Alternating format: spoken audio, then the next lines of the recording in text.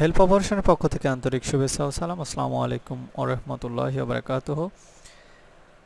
আমরা গ্রাফিক ডিজাইনের একটি টুলস ফটোশপ নিয়ে কথা বলছিলাম। তো ফটোশপে আমরা গত পর্বে যে বিষয়গুলো নিয়ে আলোচনা করছিলাম সেগুলো হচ্ছে একদম বেসিক। সেটা হচ্ছে আমরা কোন ধরনের ডিজাইনগুলো কোন স্টাইলের ডিজাইনগুলো করব সেটা পরে ব্যবহার, কোন ক্যাটাগরির ডিজাইনগুলো করতে পারবো সেই ক্যাটাগরি সম্পর্কে দেখছিলাম। কিন্তু আমরা নতুন পেজ কিভাবে ক্রিয়েট করতে হয় সেটা দেখি নাই। আজকে একটা নতুন পেজ কিভাবে ক্রিয়েট করতে হয় সেটা দেখব।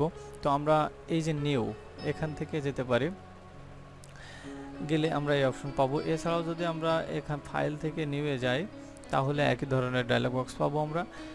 তো প্রথমে রিসেন্ট ওপেন হয়ে যায় ডিফল্টভাবে। আমি যেটার উপর ক্লিক করব সেটার মূলত হোয়াইট এবং হাইটটা এখানে শো করবে। যেটার উপরে ক্লিক করব সেটার হোয়াইট এবং হাইটটা শো করবে।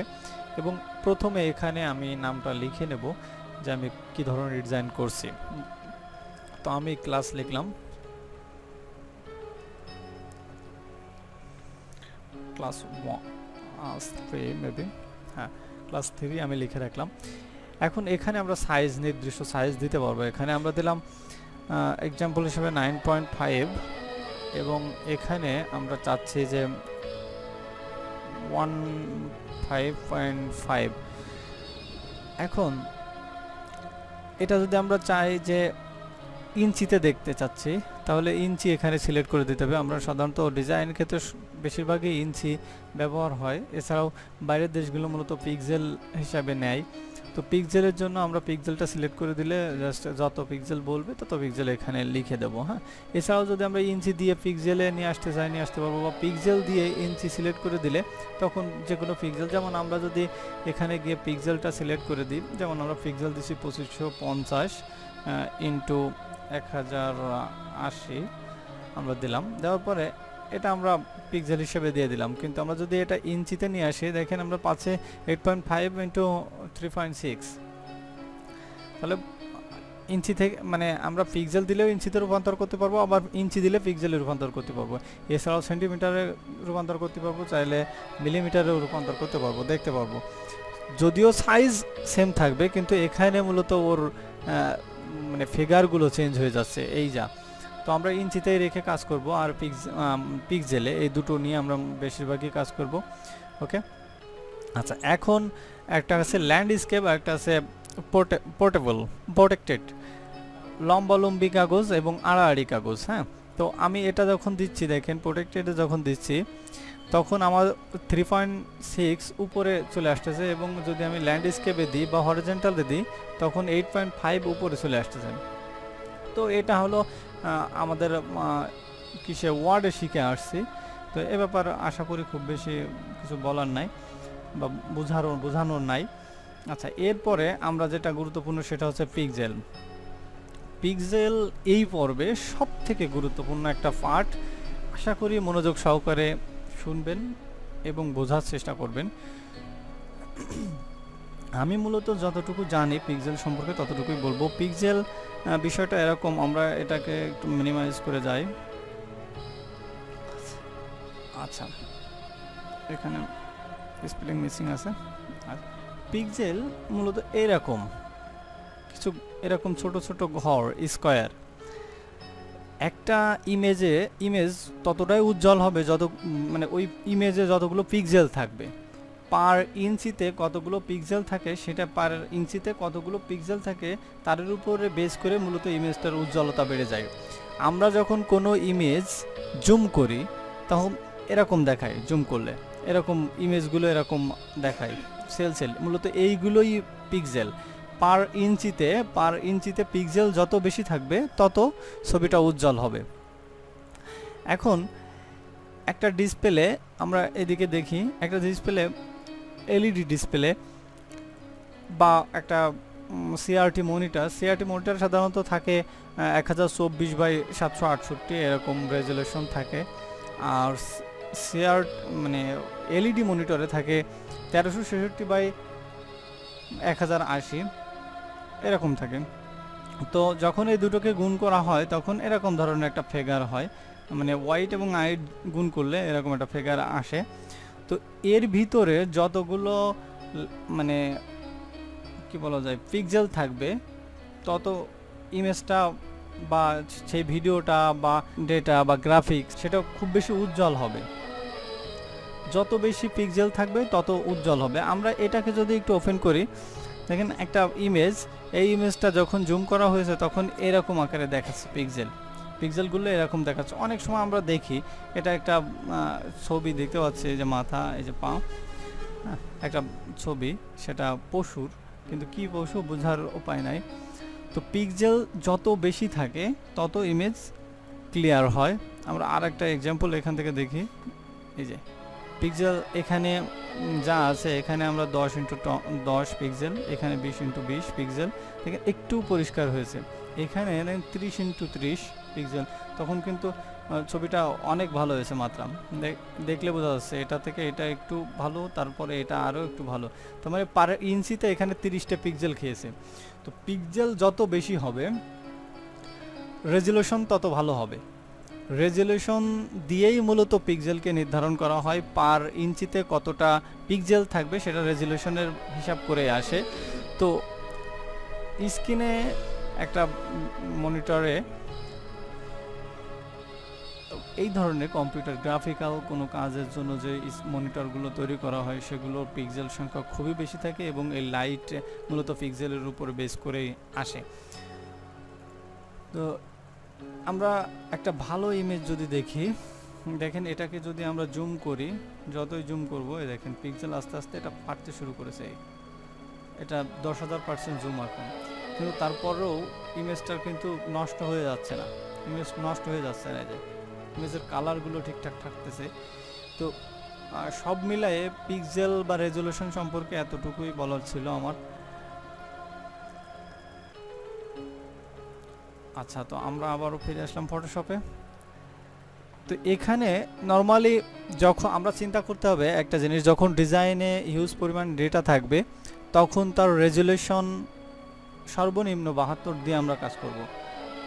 এখন 72 দিয়ে কাজ করার পরে যদি কখনো প্রয়োজন হয় বা তারপর মানে পরবর্তীতে প্রয়োজন হয় যে রেজুলেশনটা ভালো দরকার, করা যাবে, কোনো সমস্যা না, যে কোনো মুহূর্তে ওটা পরিবর্তন করা যায় এবং খুব সহজ, আমরা করে দেখবো ইনশাল্লাহ।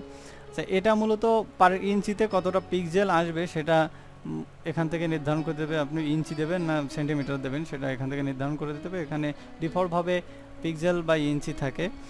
আচ্ছা, এরপরে কালার, আমরা মূলত 3টে কালার নিয়ে কাজ করি, মানে 3টে স্টাইলের কালার। একটা হলো RGB, red, green, blue, CMYK, sign, magenta, yellow, black, কেতে ব্ল্যাক বোঝায়, আর ল্যাব কালার। মূলত এই 3 ক্যাটাগরির কালার আমরা ইউজ করি। তো RGB কালার আমরা কখন ব্যবহার করব? RGB কালার মূলত যখন কোনো ওয়েবসাইটে পোস্ট করার জন্য বা ওয়েবসাইটের জন্য মূলত RGB কালারটা ব্যবহার করব। এক কথায় প্রিন্ট ব্যতীত যে জায়গায় ব্যবহার করি না কেন RGB কালার ব্যবহার করব, তাহলে ওজন যেমন কম হবে এবং দেখতেও ভালো, মোটামুটি ভালো লাগবে। এছাড়াও RGB কালার নষ্ট হওয়ার সম্ভাবনা খুব কম থাকে, কালারটা মূলত ঠিকঠাক মতো থাকে অনলাইনের ক্ষেত্রে। আর যদি আমরা অফলাইনে অর্থাৎ প্রিন্ট দিতে চাই সেক্ষেত্রে অবশ্যই CMYK কালার দিতে হবে, দিয়ে ডিজাইন করতে হবে।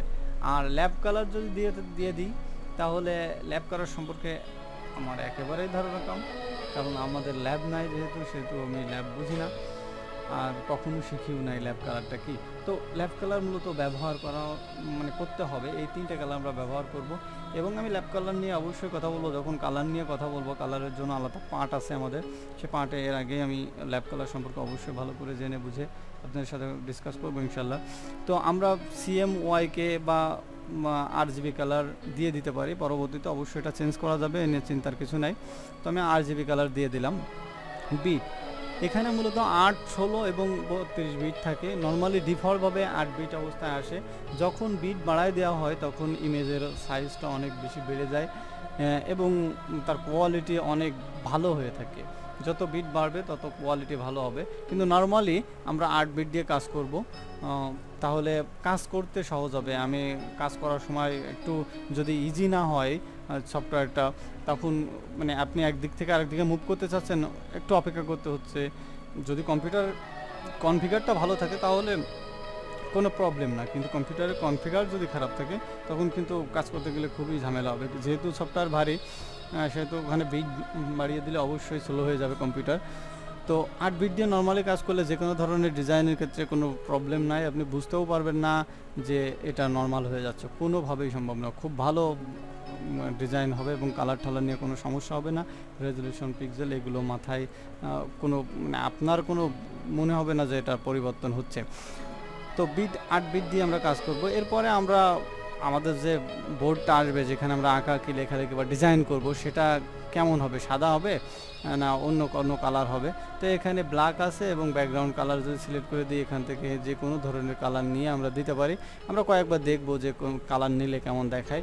তো আমরা এখানে ক্লাস লিখে দিই সিএল,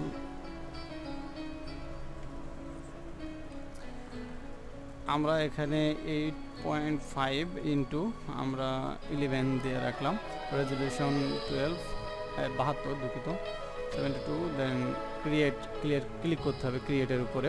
তো আমি ক্রিয়েটের উপর ক্লিক করলাম, আমাদের একটা পেজ দিল। তো এই পেজটা আমরা এখন চাচ্ছি যে ল্যান্ডস্কেপ করতে হবে, তো আমরা করতে পারবো, সমস্যা নেই। তো এই যে সাদা অংশ জায়গাটুকু, এইটুকুর ভিতরে মূলত ফটোশপে লেখালেখি, আঁকাআঁকি যা করব, ডিজাইন মূলত এই জায়গার ভিতরেই করতে হবে। তো মূলত কিভাবে পেজ ক্রিয়েট করতে হয় সেটা দেখলাম, আমি আবারও দেখিয়ে দিচ্ছি। নিউয়ে ক্লিক করলাম, করার পরে আমরা যদি এটাকে ল্যান্ডস্কেপ করতে চাই এখান থেকে করতে পারবো। আমরা ল্যান্ডস্কেপে এবার দেখাই। এরপরে আমরা সিএমওয়াইকে দেবো, সিএমওয়াইকে কালারটা সিলেক্ট করে দিচ্ছি। এরপরে এখান থেকে আমরা যে কোনো একটা কালার, আমরা এক্সাম্পল হিসাবে এই কালারটা সিলেক্ট করে দিচ্ছি, দেন ওকে। আমাদের ব্যাকগ্রাউন্ড কালারটা এটা চলে আসলো। তার মানে এই কালারটা আমরা এখান থেকে দিতে পারবো। এছাড়াও আমরা কিন্তু এখান থেকে গিয়ে এখান থেকে কালার সেট করে দিতে পারবো, কোনো সমস্যা না। আচ্ছা, আমরা এত ভিতরে না যাই, তো এইভাবে সেট করতে পারবো। আচ্ছা, এখন কিবোর্ড শর্টকাটের মাধ্যমে কিভাবে আমরা নতুন একটা পেজ নিতে পারি।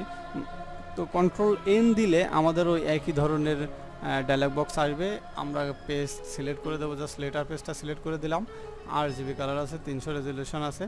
আমরা যে অবস্থায় আছে জাস্ট ক্রিয়েট করলাম, এই যে ক্রিয়েট হয়ে গেল। তো এই হলো মূলত এই পেজের টাইটেল।